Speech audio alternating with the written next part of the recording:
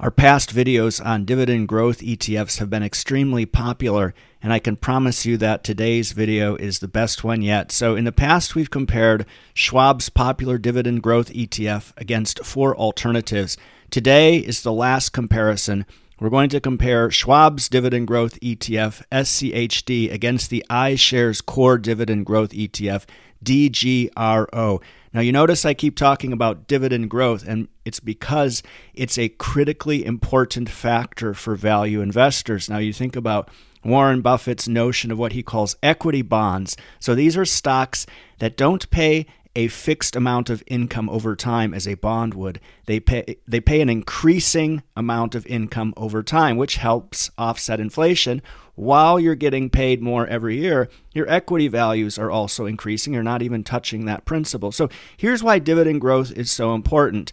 Here's the rule of 72. So this simply says that you can take any interest rate, take 72, divide it by that interest rate, and it'll tell you how many years it takes to double your money. So let's assume you earned 3.3% on your money every year.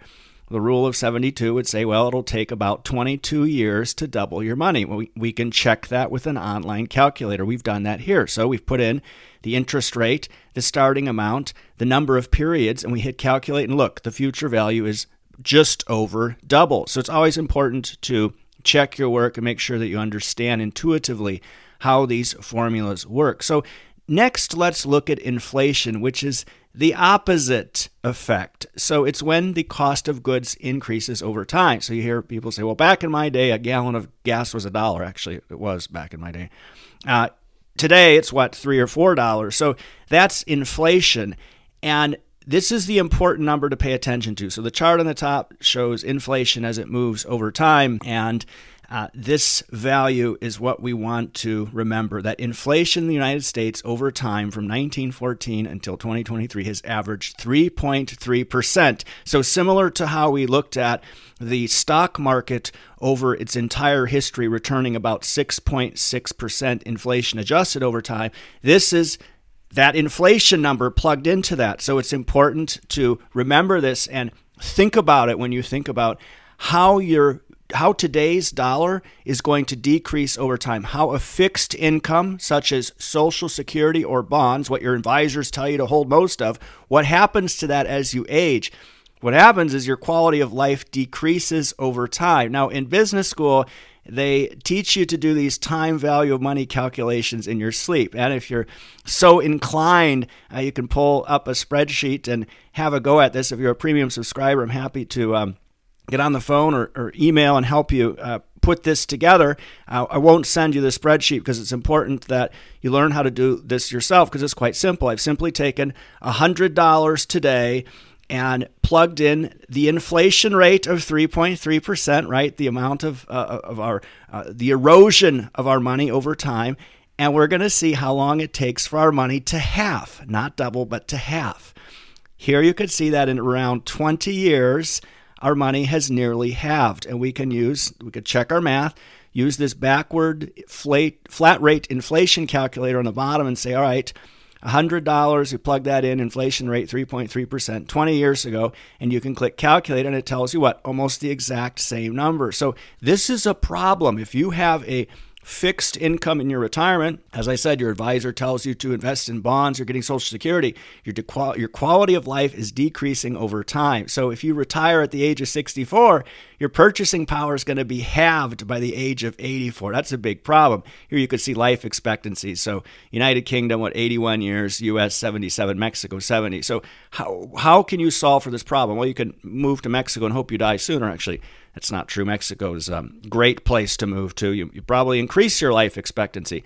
You can invest in a product that offsets inflation, what they call TIPS, or, and this is what we choose to do with our money, you can invest in a product that beats inflation. And what happens when you do that? The quality of life that you enjoy in your elderly years improves as you age. That's the ideal solution. So that brings us to dividend growth ETFs.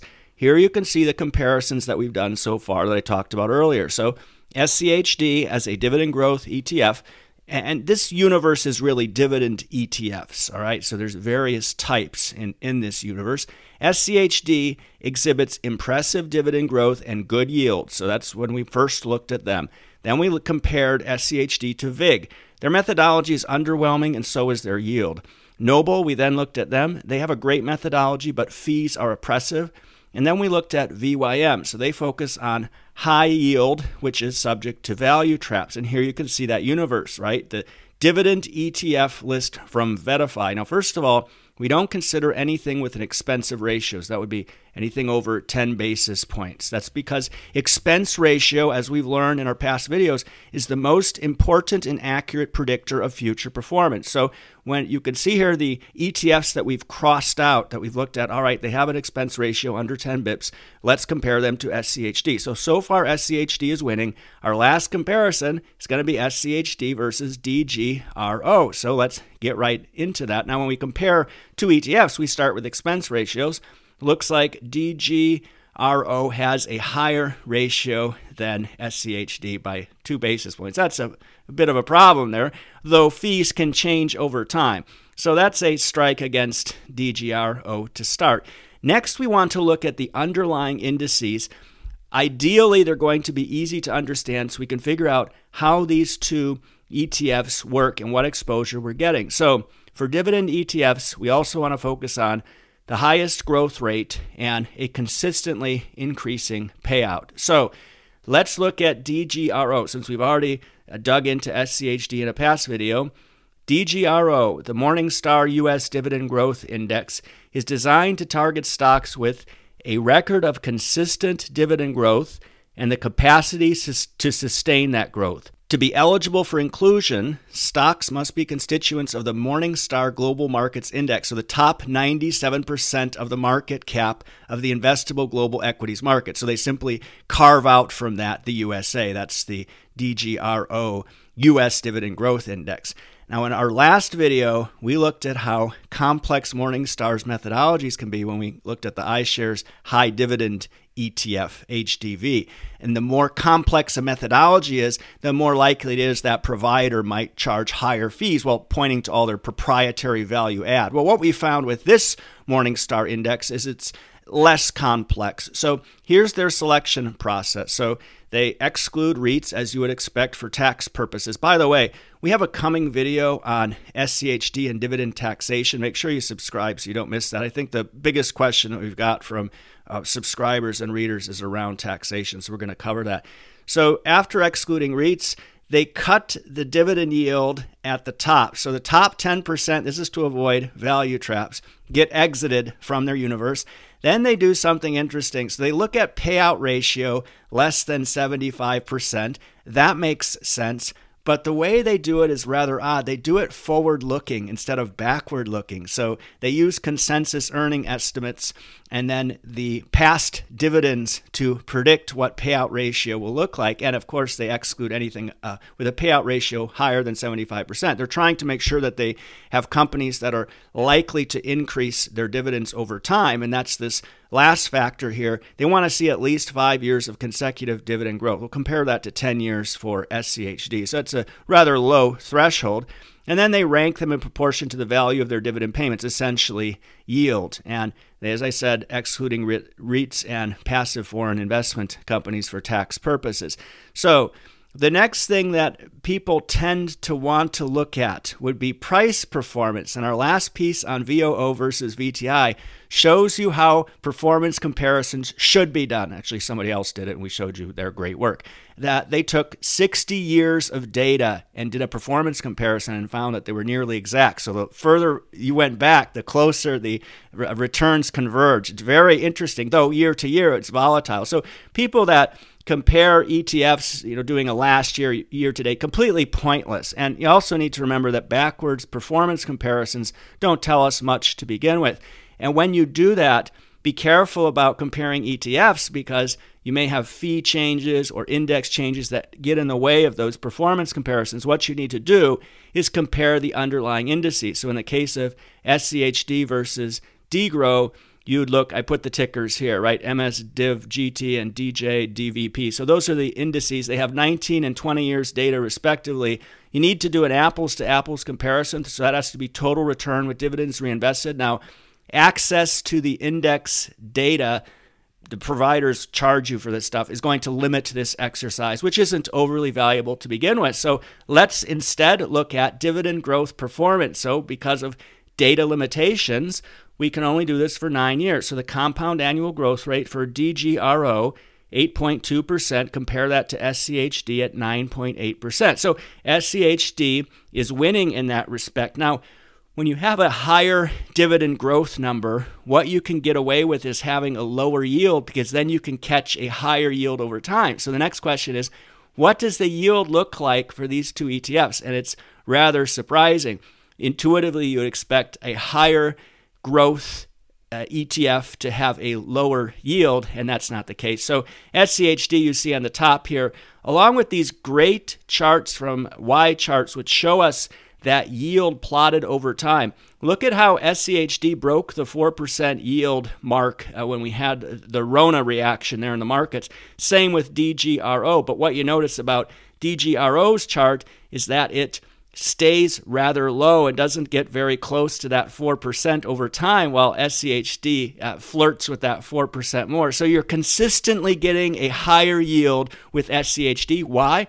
Probably because DGRO has that yield capping, right? They cut the top 10% yield stocks out of their universe. So that's something very important to note. Now, when it comes down to declaring the winner, you have SCHD with the larger AUM, that's assets under management, of $52 billion versus DGRO at $25 billion. So the Schwab ETF is better positioned to lower their fees going forward. Well, DGRO is already starting out with higher fees, so let's pretend they're equal. If they were, then the SCHD index uses dividend growth as a factor. DGRO doesn't look at growth, surprisingly. They have a lower consecutive years threshold, as we said, at 5 years versus Schwab at 10 years. And Schwab has a higher yield and will likely enjoy that going forward. So we believe SCHD comes out ahead in this comparison, and it's really easy to understand why they become such a popular dividend growth ETF. Now, when we look at the factor comparison table here, we can see the basic factors of each strategy for DGRO and SCHD. And then I've added quantigents. So that's our own proprietary strategy. And you can see how we have more factors. We have a higher threshold for consecutive years. So we only include champions. That's 25 consecutive years or more. And I've listed out the various factors we use here. And you can see. So in our universe of about 80 plus stocks, we've picked 30 and built our own portfolio. And you can see here the comparison of our portfolio against the universe average. So we have a higher yield. It looks like we're really allocating money to higher market cap stocks across that universe. And then you can see highlighted on the right the 10-year dividend growth rate. That's something to watch. So we just refreshed the data. We license our data for this strategy from NASDAQ. We spent over a decade developing this. And it looks like for our own portfolio, 10-year dividend growth rate has dropped a little bit below the universe average. And I'm pretty sure that that's explanatory when you read the report. It's just based on our own personal selection preferences. You might choose to select stocks differently. And what's interesting about this, remember our rule of 72?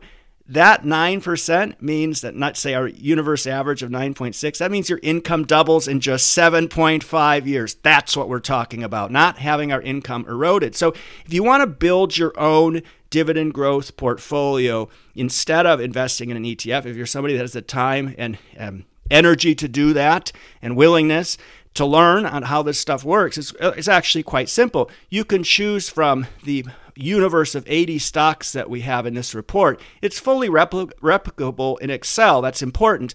Getting the data and cleaning it, that's more difficult to do, and that's the value that we add there. So the entire selection process for our own portfolio is detailed in this report. It's 41 pages. As I said, we spent over a decade developing this with my colleagues.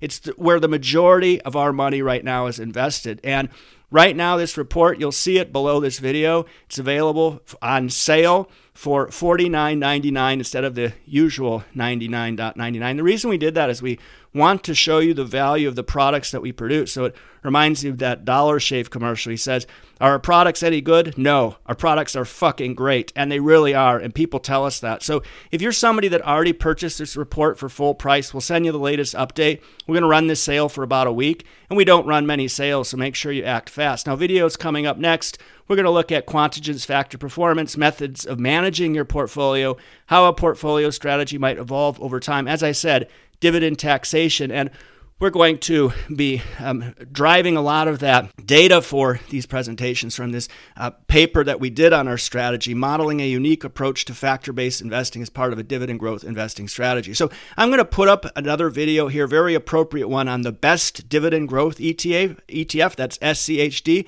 Give that a watch if you haven't. Thanks so much for taking the time to watch this today.